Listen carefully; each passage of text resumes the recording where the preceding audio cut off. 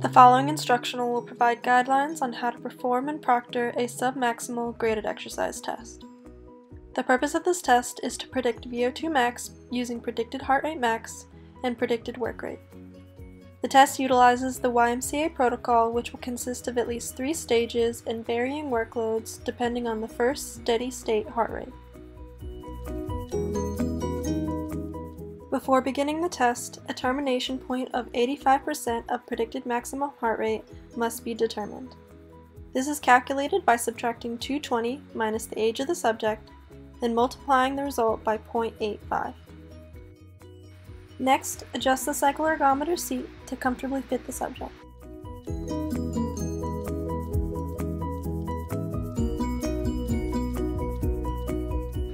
Then, apply the sphygmomanometer to the subject's arm.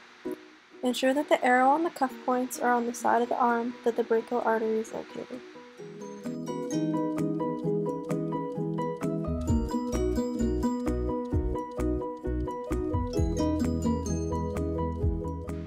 Obtain a resting blood pressure and heart rate. To obtain blood pressure, ensure that the stethoscope rests just under the arrow on the cuff.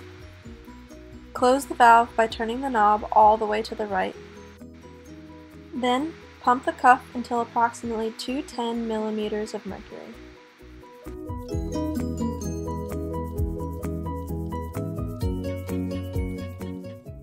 Release the pressure slowly by gently turning the knob to the left and listening for the first thud. Take note of where the first thud is heard and continue to release the pressure until the last thud is heard. The first thud is the systolic blood pressure, and the last is the diastolic blood pressure. Then, using the radial artery, count the number of pulses for 10 seconds, then multiply this number by 6.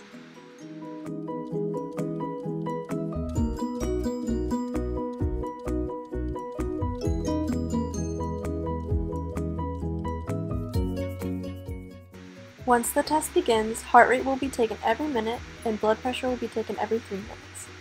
Be sure to give enough time to obtain these values before the 3rd minute is complete. Each workload will be 3 minutes in length, starting at the first workload of 150 kilogram meters with a resistance of 0.5 kilograms.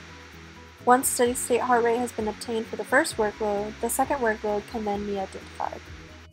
For example, if a subject reached a steady state heart rate of 80 beats per minute during the first workload, the second workload will be under the less than 86 beats per minute row.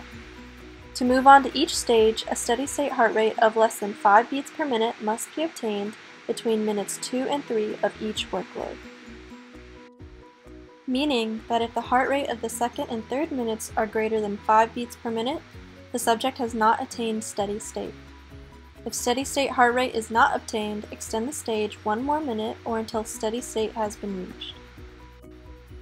Continue to move on to the next stages until the subject has reached 85% of the predicted heart rate max. Once 85% of predicted heart rate max has been reached, reduce the resistance to 0.5 kilograms and initiate a 5-minute cooldown period, the subject maintaining a 60 RPM pace. Record heart rate for each minute and blood pressure during the final minute of the cooldown period.